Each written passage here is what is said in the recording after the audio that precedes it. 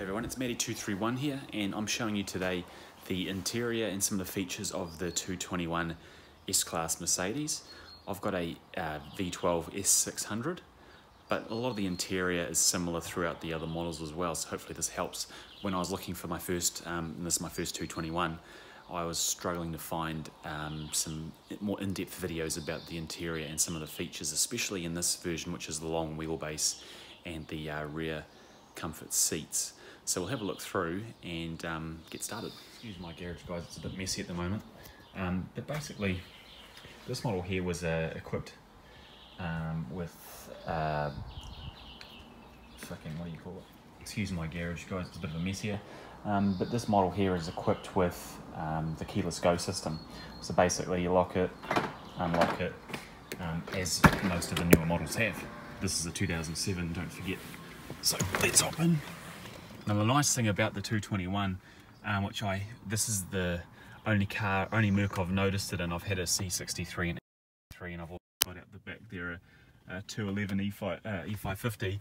But every time you hop into this car, it's a bit of a weird thing, but it smells nice. It's got that nice sort of fresh, brand new leather smell still, even though it's a 12-year-old car.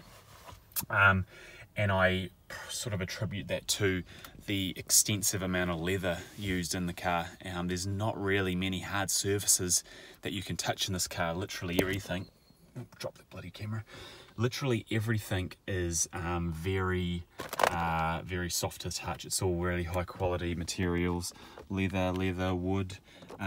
This is sort of like a coated vinyl. Leather down here again, this is sort of like a vinyl-y sort of material. I'm tossing up between aluminium and plastic buttons. I believe they're aluminium. The back ones here, those are definitely aluminium. I've given them I had to replace one of them actually, and it was quite expensive, but that's definitely aluminium. So the first thing when you up into the S-Class, this model's got the lovely polished wood steering wheel. A bit old school, a bit old man looking, but I like it. And it just polishes up lovely. So does the rest of the trim. As you can see, this model, and I think most of the 221s, at least the S500s and 600s, have the ambient lighting. My 2013 E63, which I made a video on about this time last year, if you watched that video, that also had ambient lighting. This one doesn't have changeable colours though. This is just this, I believe this colour is called solar. If I'm correct, I might be wrong, but I think it's solar. Anyway, in this car here we've got equipped with night vision.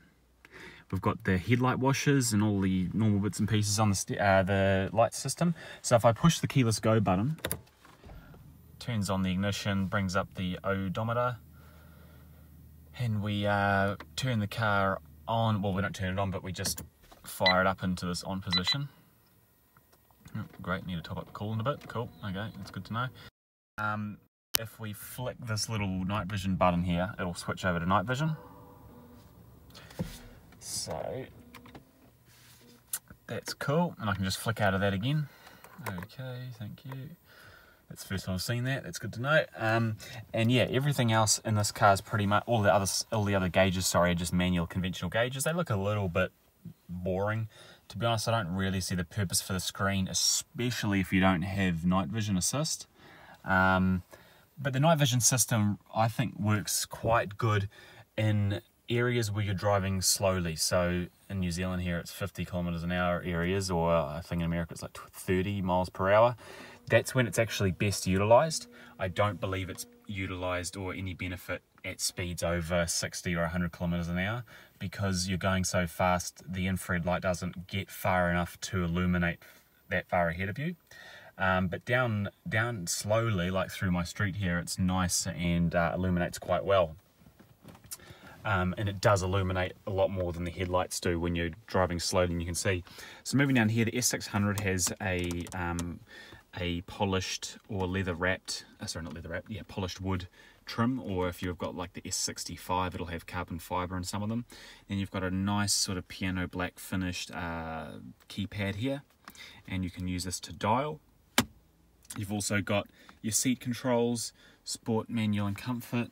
You got your volume and settings for the command system, and you've got a nice, I don't know if you can hear that, guys, nice metal, big, thick, heavy metal spindle thing, sort of like an iDrive and a BMW would be, but definitely more easy to use. Then you've got all the buttons here. You've got your seat controls here. If I click seat, you'll see here you can just toggle through all the seat controls on both driver and passenger, and it really is actually amazing. This is probably one of the best, well, the most interesting features. You can just move everything here, bolsters by your legs. It really, you can customize it so much to suit how you want. Now this is you've got your center rest here. Opens up both sides. It's quite cool. You've probably seen that before 100 times. Open this up here. You've got a cool box. Put a few bits and pieces in here. This car unfortunately has no aux, no Bluetooth, A2DP, anything like that, unfortunately, but that's alright. I've just got CDs jamming at the moment. Now, if we look up here, guys, so this car has a panoramic sunroof, and also, just while you probably notice, it's got nice Alcantara Dynamica headliner, which is in a dark, like a sort of dark grey black trim. And it really, I've always wanted a car with Dynamica, and none of my cars have ever had it, which is a bit disappointing. So I'm grateful to finally have it. Now, if we see up here, we've got the standard controls. We've got this button here. Now this button's on the panoramic sunroof. This controls the actual blind in the back for the passengers in the back. Now the back passengers can also control it themselves. And they can actually control back and forward, whereas this is literally like a toggle. You push it, it'll open all the way up, and then you push it again, it closes all the way back again. Down here you can program this button. I've programmed it to be my rear blind. Now the interesting, sorry, my iPhone's getting a bit blurry here. The interesting thing I find about the 221 is just even little things that are a little more solid than my 211 E-Class. For example, the rear blind makes it's very quiet, and it's sort of a little more solid looking, whereas my 211 one sort of just slides up and it's a bit louder, whereas this is a little more subtle. And there's even a flap at the back, which when it goes down, you might see it, it actually folds in and covers the part where the rear blind comes out. You'll see it close over like that, which is quite interesting. It's definitely a step ahead above the other models. So if you guys, just let me wipe my camera, sorry. If you guys haven't already driven or been in an S-Class, like this is the first S I've owned and actually the first S I've driven as well, you'll be quite surprised at how much above the other models it is. Like, I love my 211 E550, and I loved my E63 and C63, but the S is really just on a totally different level. You'll be very surprised, at least I was. I think this car's just miles ahead of the others, and I think all the others are great as well, so you're really getting a great car. Now, if we just turn her off and just have the accessories going, we'll hop in the back. As you'd expect, soft closed doors. So if we hop in the car, guys, it's got, just to show you, most S-Classes, they have soft closed doors. So if you click the door hard enough, well, not too hard, but hard enough, it'll suck it back in again, as you can see. Now the long wheelbase has obviously longer doors by about 150 millimeters, I believe, about 15 centimeters. And if we hop in, as you can see here, I'm 5'11", I think, just short of 6 foot. And there's literally like a good 20 centimeters of leg room in front of me, and that's with the actual passenger seat relatively far back too. So if we close the door, sucks the door in, got the bonnet up, I just put some more coolant in it. It was a little bit low, as I said, I've only just sort of got the car recently. And yeah, so on the interior, everything's leather up here, wood trim, leather again, leather, and even down here we've got leather. You guys probably can't see it, the iPhone camera's only brilliant to a certain degree. Obviously the full Dynamica headliner. There's one thing I'm still not exactly sure about is what this system here is. It looks like there's some sort of microphone in there, and I have heard on the newer S-Classes, and it could be already in this car actually, but they have like a system where the driver's voice gets projected back here through speakers and microphones, but I might be totally wrong. It could be another speaker, but I've never heard any audio coming out of it. Or it could even be the motion detector. I wouldn't have a bloody clue, to be honest. Anyway, you've got grab handles and you've got the nice interior lights here. Now, since I've had the car running just a little bit, obviously all the ambient lights have turned off, but everything's backlit, and obviously there I've got the ability to turn my own little reading light on. And as you can see there, actually, it turns both of them on, and you push for one of them off and push for the other off. That's quite cool. I didn't know that. Probably you guys didn't know that either. You've got your little visors if you want to look at yourself in the mirror while you're going along. Not that I'm ever going to be in the back here. I'd like to be though, but yeah. And then we've got here, guys, the actual comfort seat control system. Now this is in a lovely polished wood trim. And if you had the rear entertainment package where you got the LCD screens here, you'd have in here, I believe, the DVD slot, I think. This car here has a cup holder down here. You can pop out. Just a warning, guys, if you do buy one, just be careful. I've already had someone chip this one specifically. I'm going to order a new faceplate for it. But yeah, people's feet can get moving around and they chip things, like you see I've just cracked. That edge has been cracked and I glued it back on. It doesn't look that good, so I'll buy a new part. And then, yeah, I bought this one with this button here missing. So $100 later for a brand new part. In New Zealand, we don't have the luxury of lots of cars wrecking, especially S-Classes. There's a dime a dozen. So, obviously, these sorts of parts, I just buy brand new. It was about $100 for the whole set. But I only needed one. So if you're in New Zealand and you need one of these, give me a bell, I'll give it to you cheap. Anyway, so the rear seats recline, and the where your butt sits, basically, this comes out.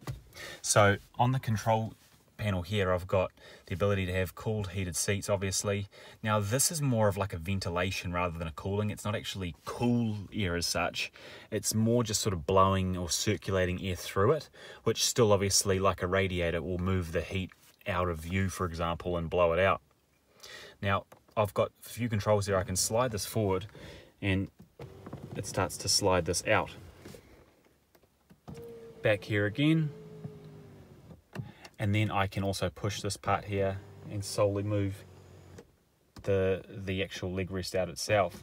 But it's really only one movement. It's a little bit gimmicky. It could really just have without that little piece there. Whereas in the front seat there, we've got the same thing, and the actual butt piece moves out. Very technical name for it. The butt piece slides out, and the actual backrest still remains intact. So you can really have it right up to the edge of your knee, so you're sort of fully supported. Now, if we look over the other side here, you can see here you've got just the standard seat. So I can also recline the back part here to a certain extent. But when you recline this, it generally also moves this part out. So it's not really just reclining this, it's also pushing this out. So it's sort of more like a lounger. It sort of starts to slope out. If you've got this in the fully retracted position, so it stops there, okay, I can actually push forward and this will sort of bulge out. You probably can't see it in my horrible camera here, but this will actually bulge the seat. It'll push the seat forward, so you're really sitting right up straight. Whereas if I pull it back, I'm sort of in the standard position. I'm still relatively comfortable here. I can still sort of lean back a bit and just like a standard seat.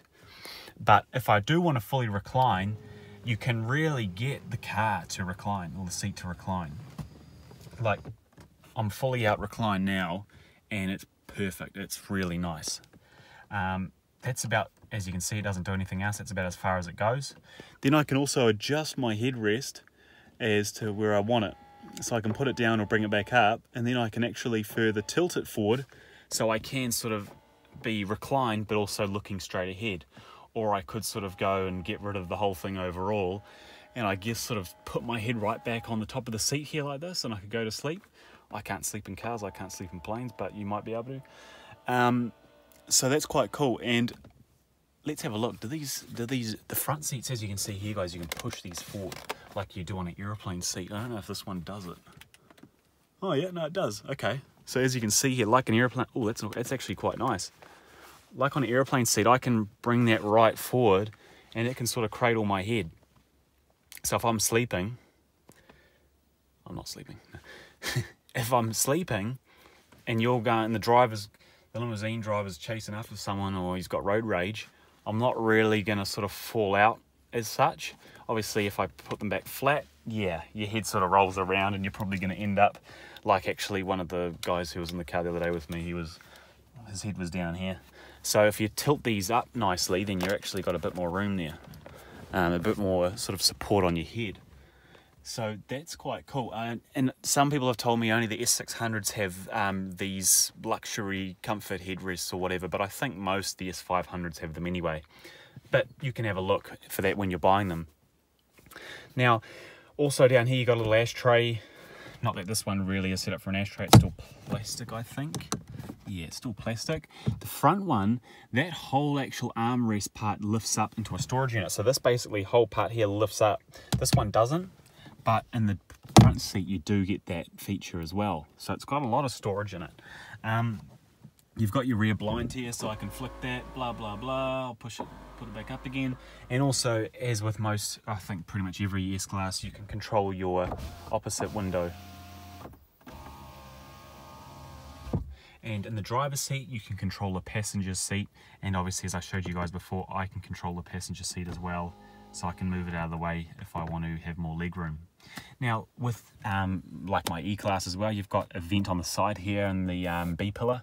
And you've also got vents down here. This car, unfortunately, I thought it would have been, it isn't equipped with the sort of 4-zone climate where you can have two climate controls in the back here. My E550 does, and that's a Japanese, a JDM import.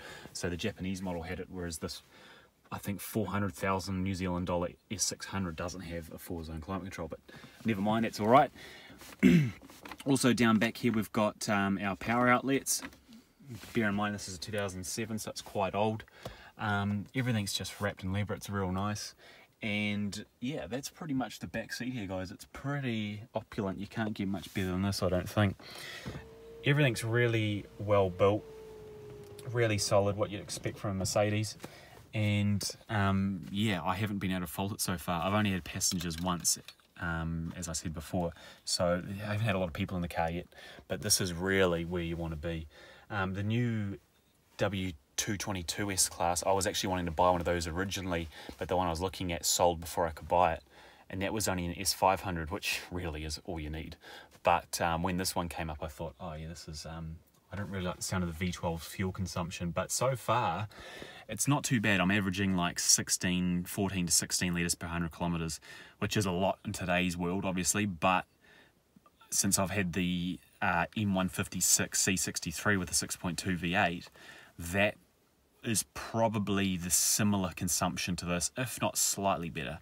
This is definitely the worst fuel consuming car I've owned, but only marginally over the C63. So if you guys have owned a C63 or an S63 or a CLS63 with that older 6.2 legendary V8, then you sort of know what you're in for. This isn't too bad, especially when you're cruising. If you're, like I've been able to get it down to like 12s and 11s, but around town, that's when it starts to get up to the 18s, 19s.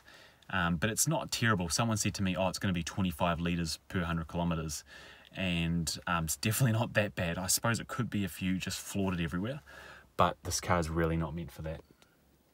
Anyway, guys, that's just a real brief overview of the interior, and I hope that helps. And if you want to see any more about the car, just send me a message and I'll make some videos. Cheers.